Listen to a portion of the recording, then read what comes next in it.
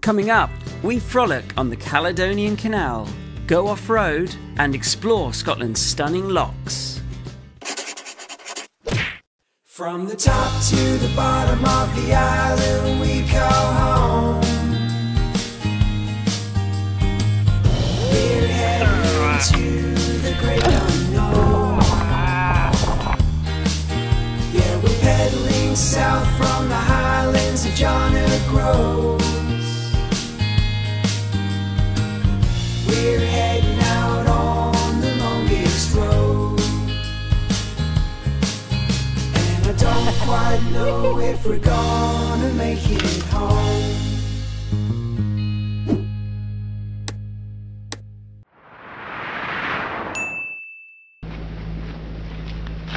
Good morning with a really good night. It was a little bit raining, but our tent didn't swim away.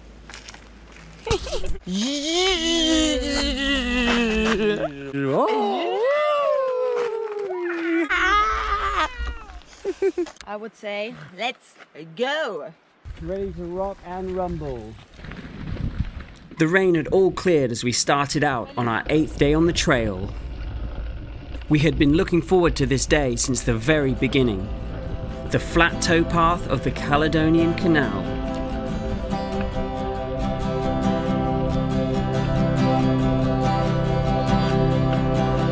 No ups, no downs, just smooth, flat riding lay ahead for us along the peaceful water's edge.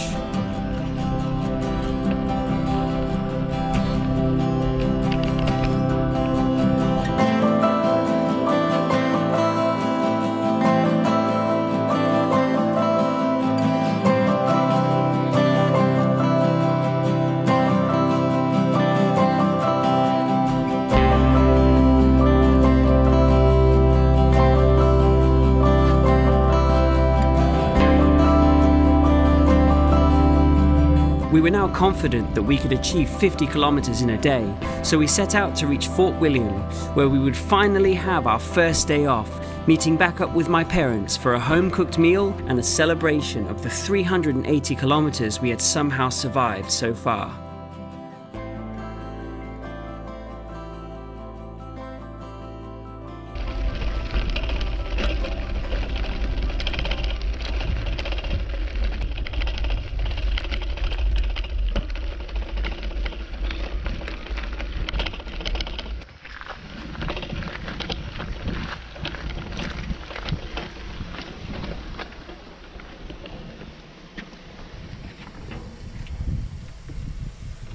Oh my god, it's scary.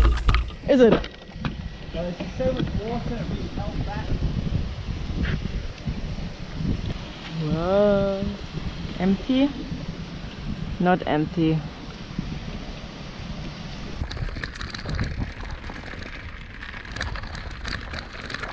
The canal soon opened up to spectacular Lochs Oik and Lochs.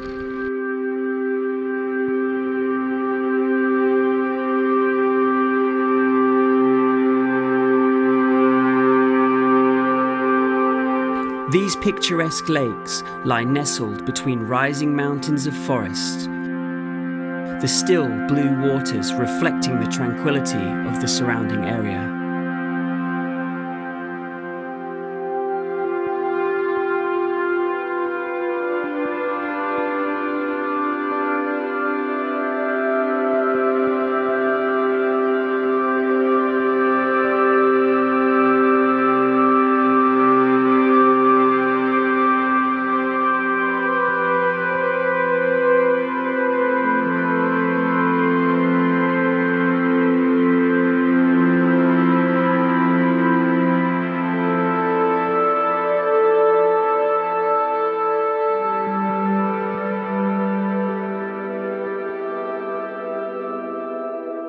It was at times like these that we realized why we had wanted to travel the length of Britain in this way. Not flying down the highway with the windows closed, but pedaling every step of the way, with the wind in our hair, the sun on our faces, and the sounds of nature all around.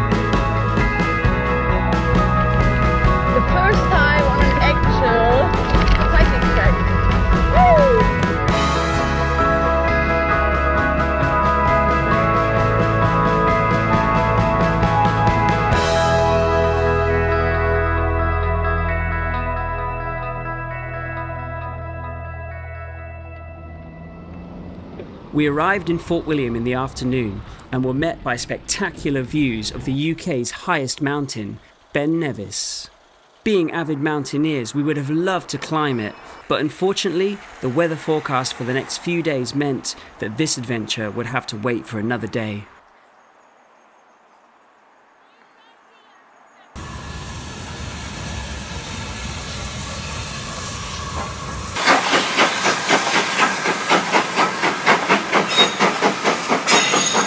We were now ready to lay down our helmets and take a well-earned rest.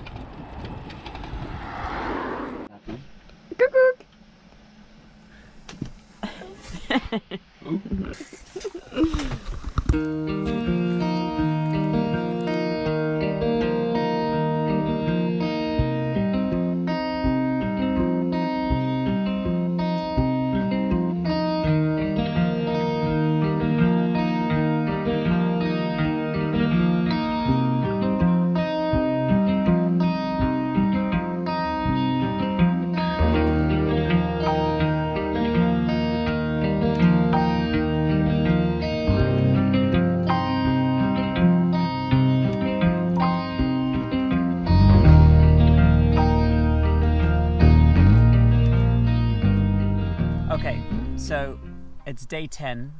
Day 10! We had yesterday a day off. For me, it's still very exhausting every day. Every cycle uphill is still a big challenge. I feel okay, yeah. I feel that my muscles growing here now on my thighs. I feel stronger already. A bit stronger? Yes, a bit stronger. A big thing with the bikes was my seat. Yeah, this seat, I never got the hang of this seat. It just got worse. It got more painful. It was too hard. I don't know what kind of cycling this is meant for, but it was this just too thin, too hard, not comfortable. So I tried your seat for a couple of days. That was amazing. Yeah. Then I decided, okay, when we get here to Fort William, you get a woman's seat. So I ended up buying like almost exactly the same. We looked for the closest seat we could find to that one. Hopefully this is going to be the answer. Tomorrow you will experience a long day with it and see how it goes. But certainly anything is better than what I had before. So the trail so far, it has been mostly on the roads, and there's not too many roads here in the Highlands. It's mostly been on the same roads that most people are touring in their cars, in their camper van, on their motorcycles. Lots of trucks just passing. We're having to stop, allow cars to pass. They don't have any dedicated cycle trails or cycle tracks. I mean, there was one bit of respite along the Caledonian Canal. That was really the first time that we were off the main road. Yeah, this is a little bit tough, yeah. It's a tough life on the bike. I guess we'll have to see what comes in store for us on the next leg. So we're heading down through the West Highlands over the next couple of days, down through to Carlisle, and then across the border to England. Scotland here has really amazing freedom camping. Yeah, I mean, we tried to even book some places because we wanted to have a shower or something, but this season, because of COVID, they're not opening the shower blocks and they're not allowing camping. They're just allowing self-contained motorhomes. So even if we did want to go to a campsite, we haven't actually been able to find or book any along the way. So we've been freedom camping the whole time. Camping spots have been really beautiful places. I mean, this one here, right on the side of this firth here, which is absolutely amazing. The weather also, I didn't expect sunny days every day, and there has been a lot of rain. There has been a few days of sunshine. Yeah, I would say the weather has been so far 50-50. We 50-50. had really brilliant days, like so sunny and nice and just epic. And then on the other side, 5 days really bad. Yeah. The forecast does not look very good. No, unfortunately not. So I think we're going to have a lot more bad days coming up than good days. We just have the one cycle outfit. When it gets wet, then the next day it's going to still be wet and it's still going to be raining and the tent is going to be wet. So Scotland has many challenges. I think it's like diving in at the deep end here. It's like sort of extreme camping with midges everywhere. Extreme hilly cycling with no experience. Okay, we're going to cook up some dinner now. What are we having for dinner? Mashed potatoes! Mashed potatoes! Never get tired of that. Okay, good night. Peace and love. Next time, we get rained on a lot. Take in some Scottish history, historic Scotland, check, and enjoy 5 short minutes of sunshine. That's so nice. If you enjoyed watching this video, you would help us a lot by subscribing to the channel by clicking here. Thanks so much for watching, guys. We will see you next time.